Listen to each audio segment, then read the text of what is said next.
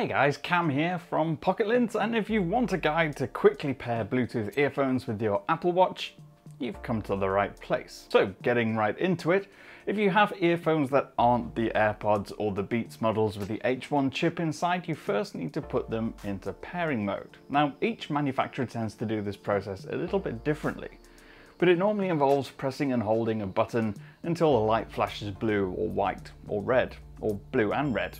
Now what you need to do is go to the settings menu on your Apple Watch. So press the crown on the side of the watch to open the apps view, and now find your settings app and scroll down until you find Bluetooth.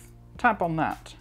Now you'll see a list of previously connected devices if you have them already. And if you don't, you'll soon see any headphones or audio products with Bluetooth pairing mode switched on in this list.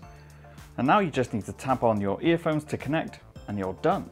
Now with AirPods and Power Beats, the process is slightly different and actually more convenient. Because of the way the H1 chip works with your iCloud account, all you need to do is first pair it with your iPhone. And then it's automatically paired with any other device signed into that iCloud account, and that includes your Apple Watch. So as long as those are paired and they're switched on and nearby and you start playing music on your watch, they'll automatically connect and start playing. So there you go, just a really quick how-to on how to do something that actually is really quite important. I'll see you again soon.